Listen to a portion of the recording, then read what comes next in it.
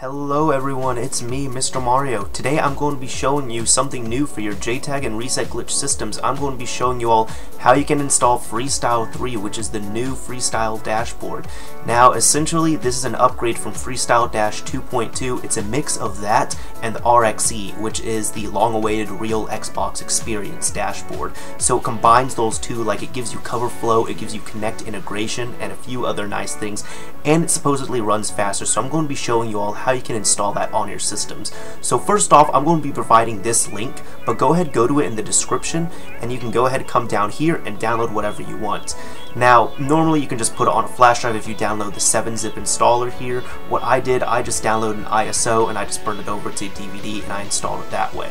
So all you have to do is just get one of those, either transfer it to a flash drive or transfer it onto a disk, and then just run it there. It's pretty self-explanatory. Just run an XEX menu or whatever, and you should be good to go. But the link to the download description will be in there. Once you have it downloaded, we can go ahead and go over to our Xbox and I'll show you what to do. Alright, so once you're back on your JTAG, what you want to do is open up either Freestyle Dash or XEX menu if you're going to be launching a straight file, or if you're like me, it really doesn't matter since you have an ISO. Now I have Freestyle 2.2 and we'll be updating to Freestyle 3. So just booting up the ISO right here, and once Freestyle 3 installer pops up, you want to do remove existing install because it has to be a fresh install. But you want to install F3, and I always install and configure Dash Launch, and I download the latest version. Because I have an ISO disk and I don't want to reburn a disk every single time, you might as well just do download latest install. Now it does take a while because the servers are kind of slow, but you know, to me that's what I do. Anyways, let's just go ahead and let it update, and let's see what happens later.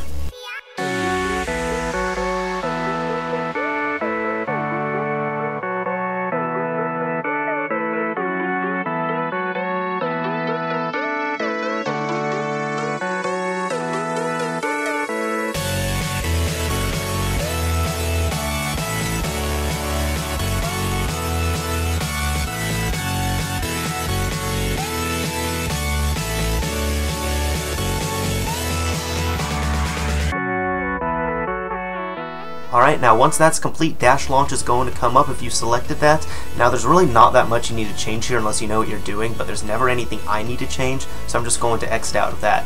Now Freestyle 3 is going to pop up once you hit B, and this is a splash screen for it, but as you can see, it doesn't really look that much different, but I'm going to show that it is Freestyle 3, and it does have some elements of RXE in it. So I hope I helped you all out. Now I'm just going to show some footage just showing the cover flow and all that, and it looks real slick, I will say that. So I hope I helped some of y'all out. Thanks for watching.